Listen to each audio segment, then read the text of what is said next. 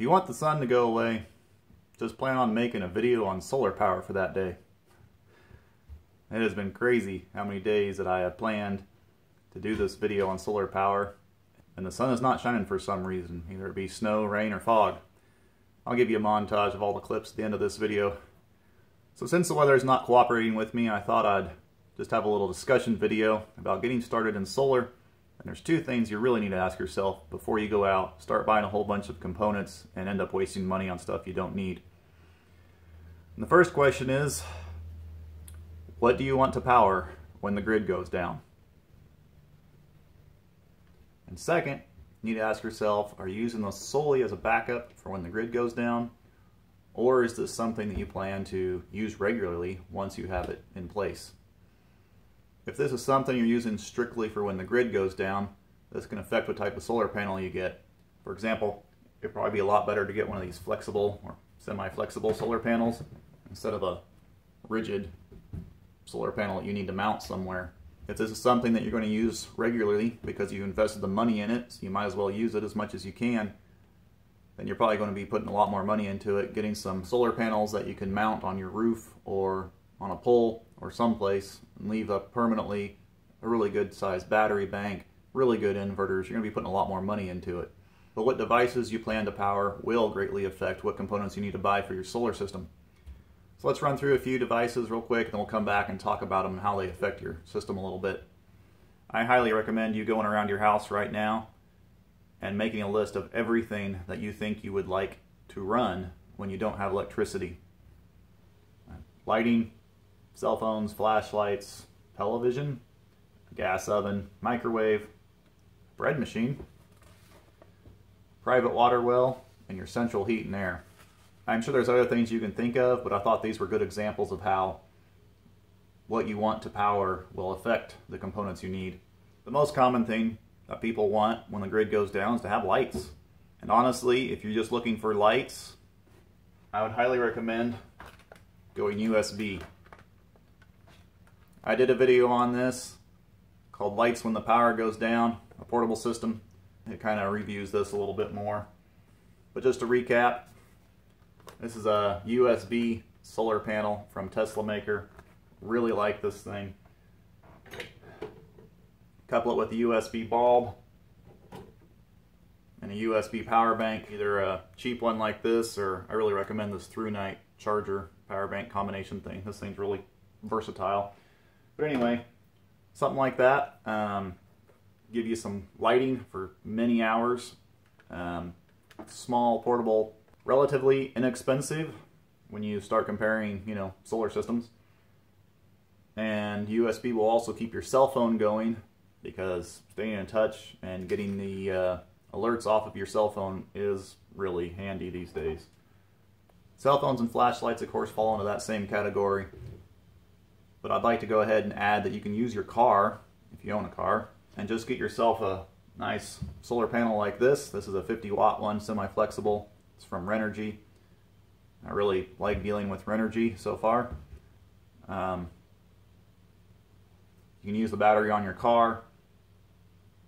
Use the 12-volt power outlet inside your car to charge your flashlights, charge your cell phones, whatever. You could even put a small inverter on your car, run an extension cord into your house, and power a 110-volt lamp. You could also do that same setup with your television. The reason I mentioned a television in here is I actually like getting a lot of weather alerts from my TV. Getting off my cell phone works really well too, but getting off the TV is another good source. But not to mention, if you are snowed in, running your TV might be a really good idea. Your TV and DVD player, so you can watch a movie, give yourself something to do. That would also be pretty easy to do off your car. If you have a gas cooking range, you could actually just get a car jump pack with a built-in inverter in it, charge it off of a solar panel, again like this 50-watter. Your oven only needs the power to run the igniter, so it's very low current draw. And also you could run a lamp off of that jump pack too. So that ends up being a halfway cheap system. Buy this solar panel and one of those jump packs with a built-in inverter. That's a pretty good backup system. And also, you can start your car off of that too if you need to. And everything else in this list from here on is something you're going to be buying some pretty good sized components for, and probably making a semi-permanent, if not permanent, installation.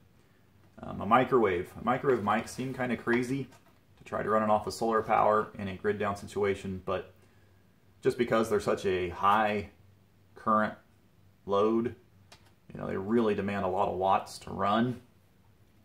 I've actually experimented with my microwave, and I cannot run it off of my inverter here that's 2,000 watt. I think it's, yeah, 2,000 watt inverter, 4,000 watt peak.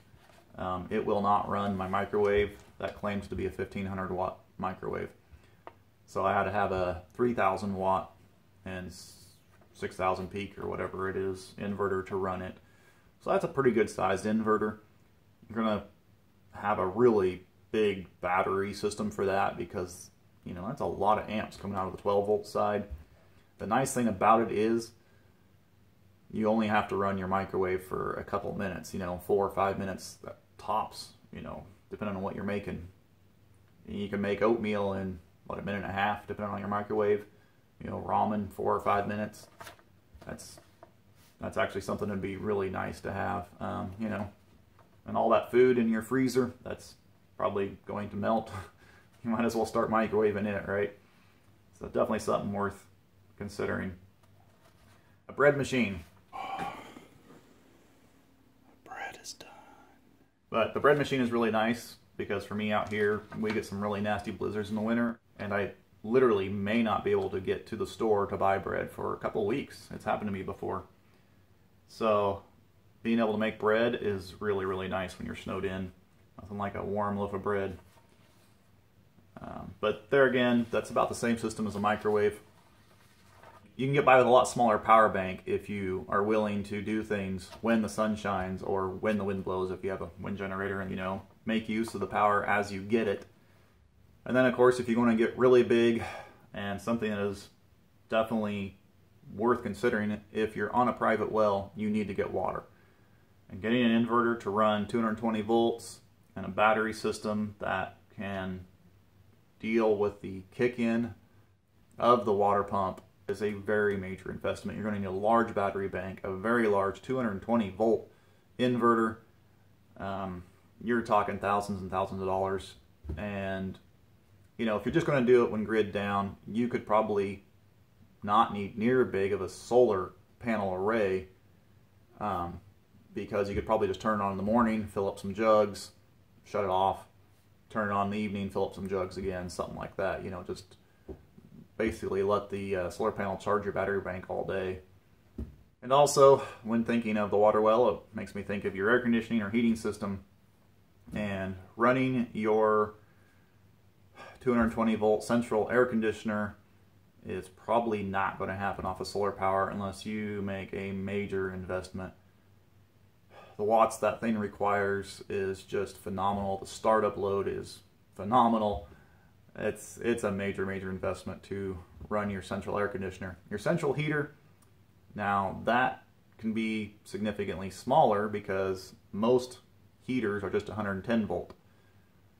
I do know my 3,000 watt inverter would run my central furnace, central heater in my old house. It did take a pretty large battery bank though to get it started, because that blower kicking in is a lot of amps until it gets up and running.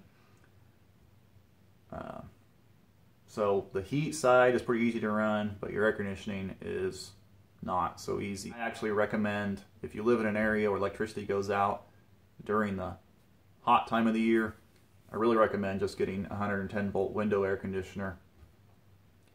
It's a lot easier to run one of those for a few hours than it is to try to run your central air.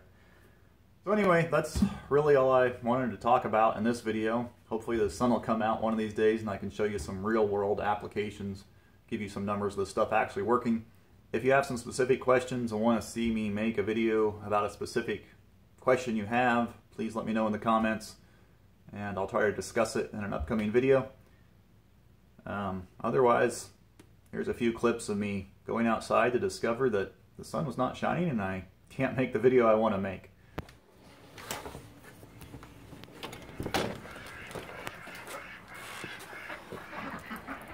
Well, this is a surprise. This is getting ridiculous. I believe this is the 4th week in a row. On the day I scheduled to do the solar panel video. Okay, week number 5. I don't even know what week this is anymore. And once again, no sun today. I swear, I'm not recording the same day over and over again.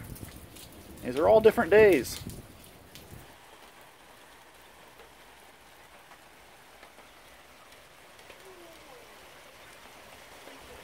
Hey Dakota, did you know it's raining?